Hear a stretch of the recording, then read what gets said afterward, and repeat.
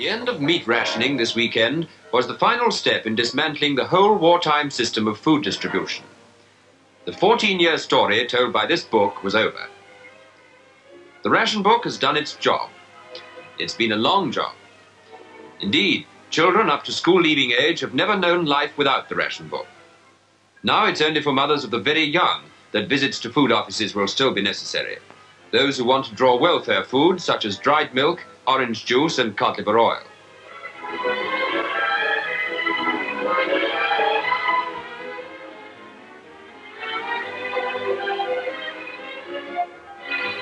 Many country food offices, such as this one in Devon, will be closed. At the Ministry of Food in London, officials will turn to other jobs, but the handing out of ration books and cards has ended.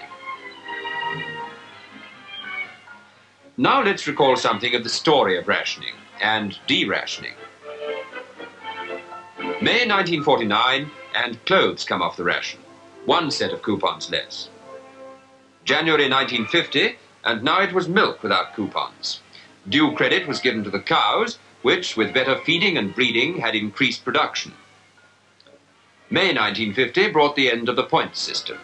With it came the last of cutting out those precious little squares of paper and the counting and checking that followed. In the same month, just before Whitsun, petrol rationing ended, an event that was celebrated by all users of motor transport. Then, in October 1952, tea came off. From India, Pakistan, Ceylon were sent more and more of these crates, meaning more second cups for all. Sweets finally came off points in February 1953. Many wasted no time in taking full advantage of the big stocks, but no one was sent away disappointed.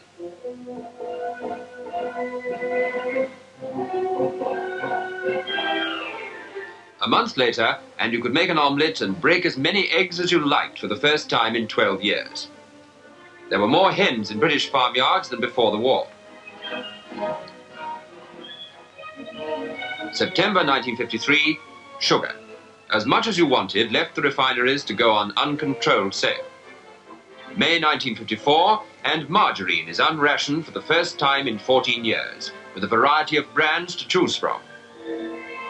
Butter, too, came off the ration, and grocers displayed bigger quantities than most of us had seen since before the war.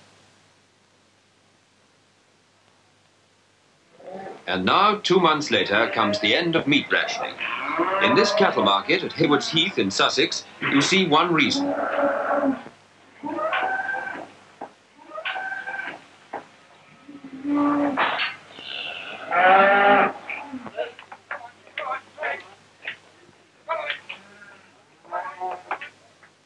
Country cattle markets are coming into their own again, and so are the crowds of experts gathered round the auctioneer's ring. Their thoughts can now go back to pre-war methods of marketing. I've got it 7 this time. 7 months, 7, 7, 7, 7, 1, 7, 1, 2, 7, 2, 3, 4, 7, 4, 5, 6, 7, 6, 8, 7, 7, 8, 7, 8, 7, 8, 10, 12, 7, 12, 7, 12, 13, 7, 13, 14, 15, 7, 15, 7, 128, and 30, 112, 14, 16, 116, 18, 118, 20, 120. After the auctioneer had finished, he was asked about the wartime marketing system.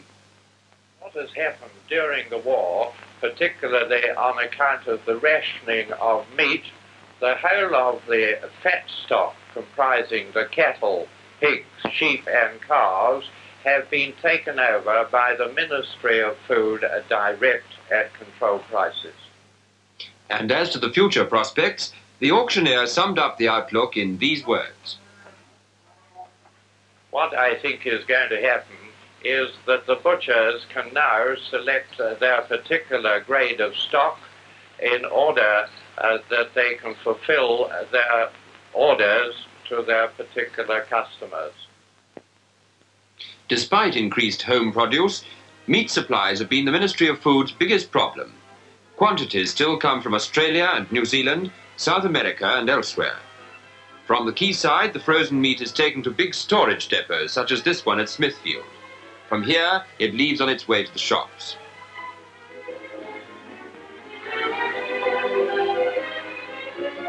And lastly, the housewife's view, as given to our reporter Godfrey Talbot. Now we have a representative of all those who, at the weekend, go into the butcher's shop and actually buy the meat. The housewives and all those who do the shopping for the family. We've got one of them here, Miss Warren from Herne Hill, who does shop for a family every week. Now, what difference is this decontrolling going to mean in your shopping life? Well, the main feature of de-rationing is the advantage of going into any shop I want to go into, being able to buy meat just as I want it, and if I happen to be entertaining at a moment's notice, such an advantage to get into a shop and buy an extra steak or chop.